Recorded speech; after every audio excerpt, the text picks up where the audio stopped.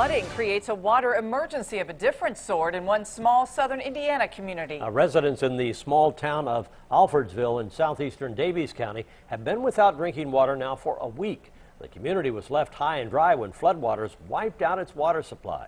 News 10's Mike Grant reports on how folks are coping and what's being done to solve the problem. The East Fork of the White River is well over the Portersville Road.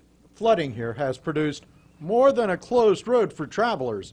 It also wiped out the main water line for the small town of Alfordsville nearby. It's an inconvenience for everybody not to have water available when you turn the tap. But whenever the pipe goes dry, it's a different story. The town has brought truckloads of water in and had it pumped into its standpipe. But even though there is a supply, it is not drinkable.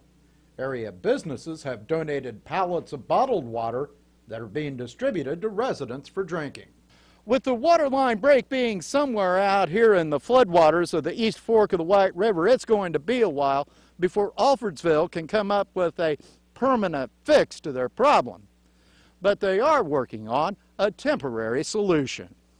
The town's working on a plan to run about 2 miles of pipe connecting its water system with another one along US 231 in Martin County.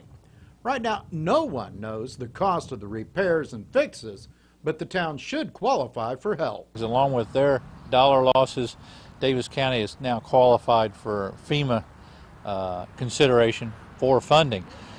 But in the meantime, folks here will just have to deal with a shortage of water caused by flooding. In Alfordsville, I'm Mike Grant, News 10. Even when the temporary line is built, officials say people will need to continue boiling their water until the state declares it safe for drinking.